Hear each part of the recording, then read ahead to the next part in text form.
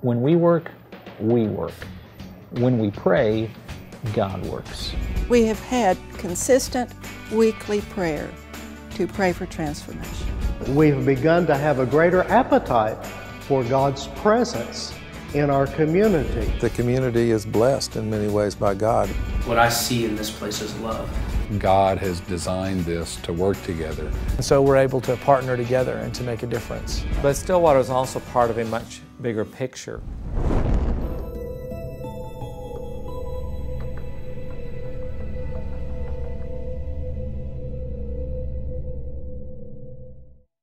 Greetings, my name is Quinn Shipper. I'm the founder and president of Oikos Network Ministries. Community transformation is a process. Some friends and I would like to share with you our progress towards that goal here in the city of Stillwater, where Oklahoma began. We are on a journey which is called community transformation. And community transformation is a mindset where you come to see everything being affected in a community. That is to say, every sphere of influence.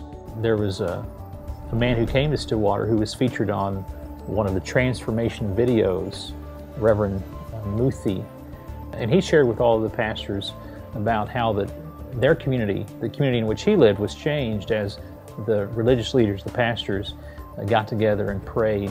One thing that we learned from George Otis Jr. is that two core factors that are common in all of his transformation studies are persevering leadership and united prayer. So we felt it was important to gather those who are leaders in the church community in the first place to begin praying together. I knew I was praying for the body to come together, and in 1984 the Lord downloaded to me a revelation of Ephesians 4:13 through 16, which is talking about the unity of the faith. And it says, this creates a body which is jointly fitted together. Well, it was so clear to me that unless we talk to each other, we're not going to be this body jointly fitted together. We're not going to be what we should be. One of the things that Ed Delph has pointed out to us in the time he spent with us in 2006 is that a unique characteristic that's contributing to transformation here is the relationship that Terry and Mary and myself have. And prayer is one of the main focuses that Mary Murphy has, a marketplace transformation through Terry Carpenter, and myself working closely with pastors and churches across the denominational spectrum. You know, not that we do everything together, but I think maybe the expression, we try to do things in one accord. Prayer is the heart of transformation. Communication is the key.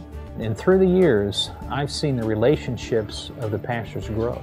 I believe those relationships have deepened, and I've seen the cooperation level rise to a great extent.